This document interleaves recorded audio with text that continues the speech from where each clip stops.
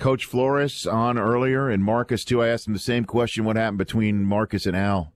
What did happen? They didn't give me much of an answer because neither of them really knew what happened. What do you think? Right. I know you and Al had your tangles, but yeah, and one of my big tangles was because of what had happened with Marcus, and I didn't want to be in that same position. So, when I signed a deal with the Broncos and they brought me back, me and Al had a 6-hour conversation. And, part of that conversation, a big part of that conversation was, why in the world would you treat a guy who is such a great player and great teammate, why would you treat him so bad?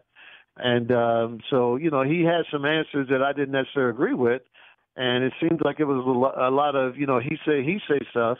But at the same time, if a guy's producing for you on the field and there's not a problem in the locker room, whatever personal stuff is going on shouldn't be, And I think that thing just got out of hand and it became real personal later on. And I know Marcus at some point at the Hall of Fame deal walked up to him and tried to, shake his hand and put bygones behind. But, he wasn't willing to do that. And, Mr. Davis was a stubborn man, but at the same time, he has his reasons for doing things. And it is what it is. The Rich Eisen Show, weekdays at noon Eastern on Audience.